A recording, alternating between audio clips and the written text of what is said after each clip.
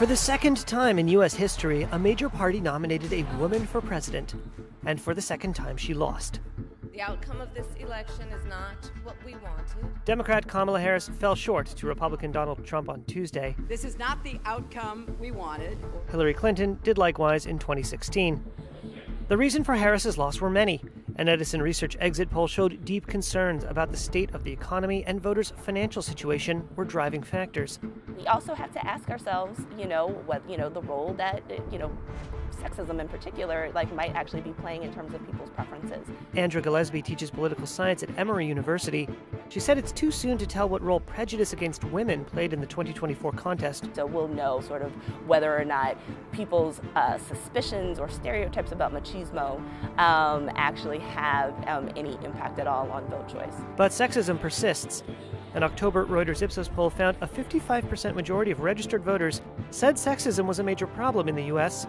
15% said they would not be comfortable voting for a female president.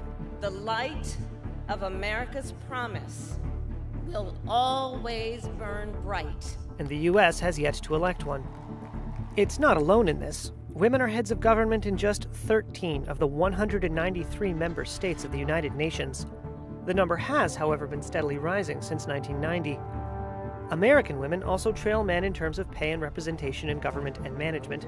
Women make up just over half of the U.S. population. The U.S. Congress in 2024 was just 28% female, and that's the highest percentage in history. It was not until 1974 that a woman was elected governor of a U.S. state, according to the Center for American Women in Politics. In the corporate suite, Pew Research found in 2024 women made up just 11% of chief executives at Fortune 500 companies, and 30% of those firms' board members. And the discrepancy may come at a cost. A 2023 McKinsey study showed that companies with over 30% women executives were more likely to outperform companies with fewer women executives or none. They are out of their minds. In her race for the White House, Kamala Harris had hoped to tap into anger about the U.S. Supreme Court's decision to overturn the federal right to abortion 2 years ago. Why exactly is it that they don't trust women? But the issue did not drive the turnout the Democratic vice president needed to win. According to an Edison Research exit poll, nearly a third of voters said the economy was their top issue. Only 14% said it was abortion. And while women voters did prefer Harris over Republican Donald Trump, 53% to 45%, she captured a smaller share of women voters compared to what President Joe Biden received in 2020.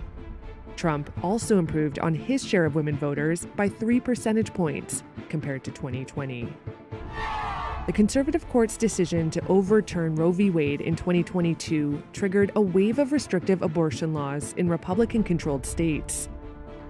Before Tuesday, 7 states put the issue of abortion rights directly to voters. Abortion rights campaigns won every time. He brags about overturning Roe v. Wade. In his own words, quote, "I did it and I'm proud to have done it." In her campaign, Harris said Trump would roll back access to reproductive health care and promised to bring back a federal law restoring abortion rights nationwide.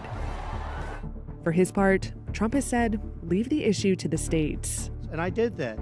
Now the states are voting. Exit polls showed more voters said they trusted Harris compared to Trump on the issue of abortion. But election results showed some felt they could support abortion rights and Trump at the same time.